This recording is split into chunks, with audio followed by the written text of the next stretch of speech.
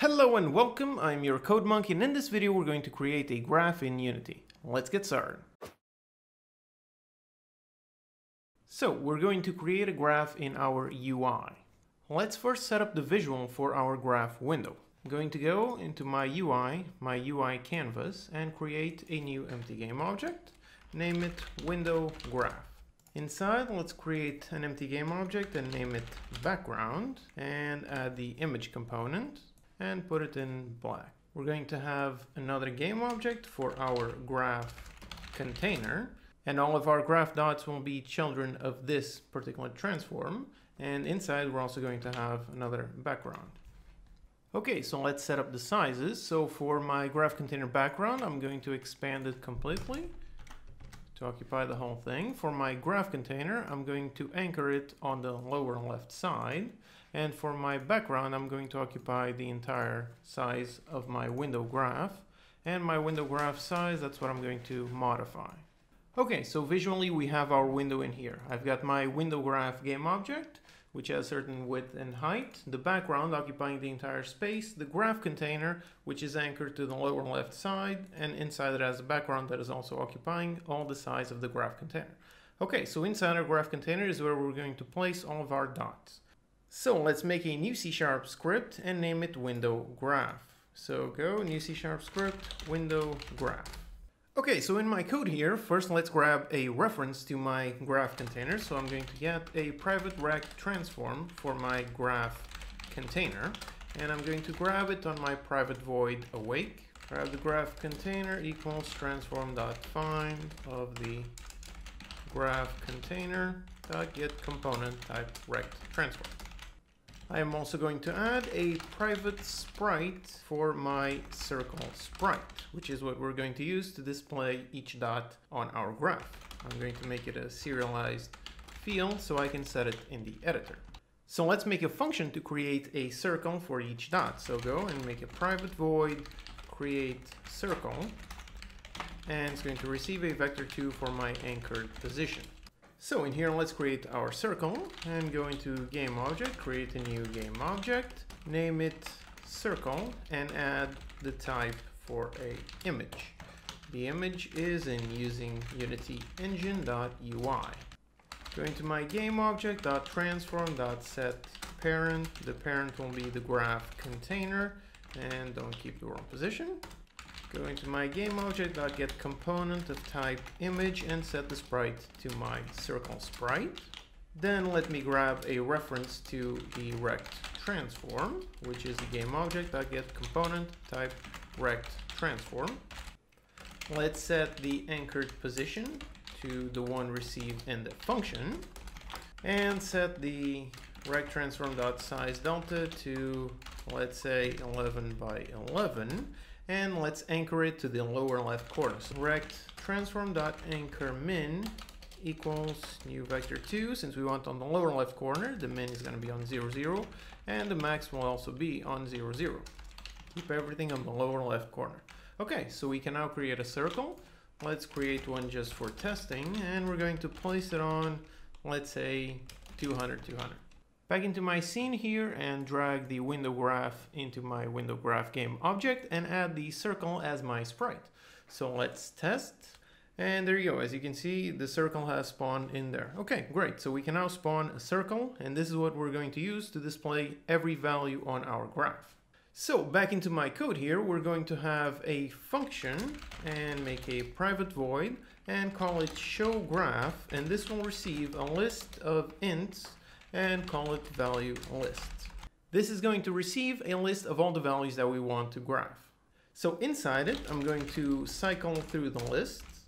And now in here, we need to calculate the positions on the X and Y axis for each value on our list. For the X axis, which in this case, let's say it represents time, so something like each hour or day in your game, we're simply going to increase it based on the list index. So for my float X position, let's say it is the I, and multiplied by, let's say, a X size. Go up here and define X size, let's say 50F. This is the size distance between each point on the X axis. Now for the y-axis, which in this case, let's say it represents money earned in the time frame. So let's first decide upon a maximum for our graph, maximum for our values. So let's make a y maximum, and let's just say it is 100f. So on the values that we receive in here, the highest will be 100. That will define the top of our graph.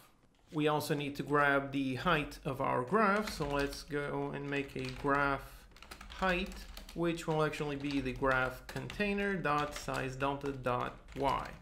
So the y position for each value in here, my float y position, will be based on this value that we're cycling, so value list of I.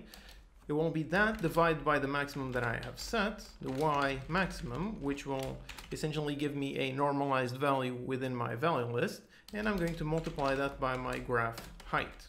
So if the value that I'm cycling in here is exactly y maximum, if I do receive 100, then it will be located exactly at the graph height. If I receive a 0 in here, then it will be on 0. So let us go into our awake here and create a value list. So I'm going to create a list of int, call it value list, and let's give it some values.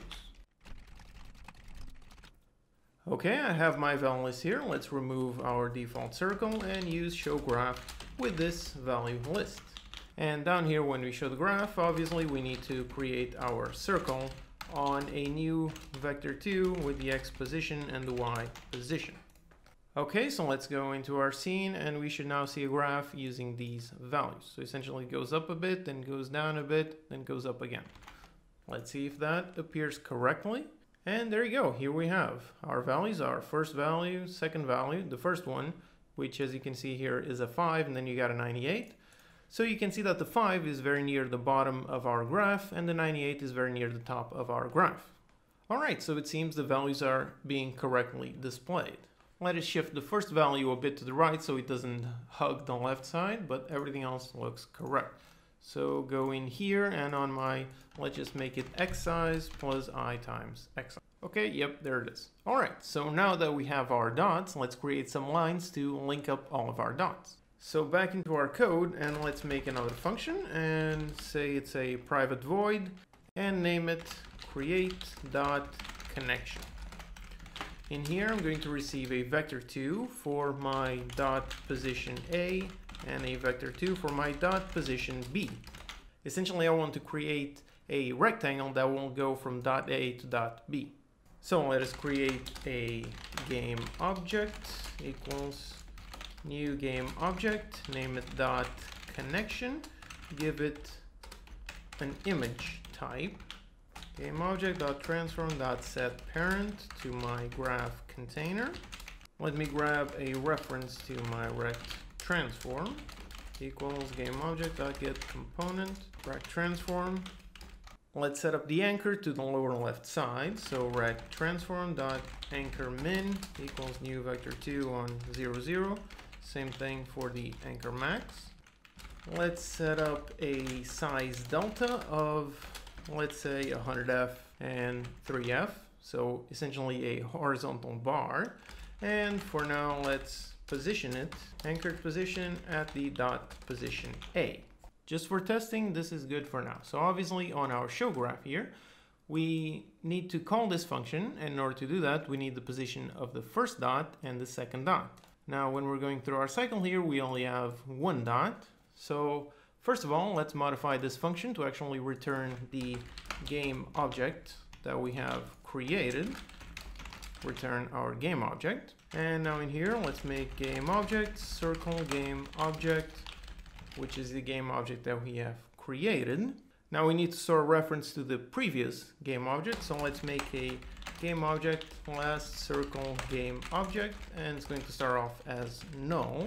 And in here, we're going to set it to our circle game object. But before we do that, if last game object, if it is different than null, that means this is not the very first dot, so we can connect the last one to this one.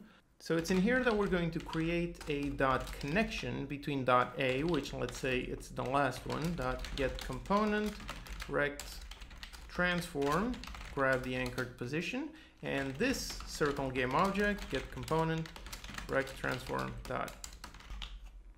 Okay, so we are going through the list, creating a circle on this position, and then we check if we have a game object that was created previously. So if we're not on the index 0, if we are, then this will be null and it won't do anything, but every other index will have a previous game object, so it will connect this one with the last circle game object right here.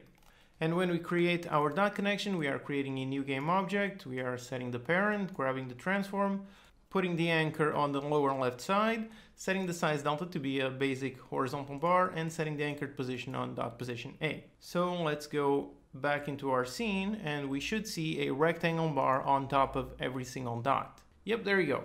Okay, so we are correctly connecting all of the dots. As you can see, the only one that doesn't have is the very last one because it is connecting with the previous one. So now that the connections are being correctly spawned, we need to apply the rotation and place them in the correct position. So essentially, this bar will be rotated in the direction of this point, and it will be placed on the middle point.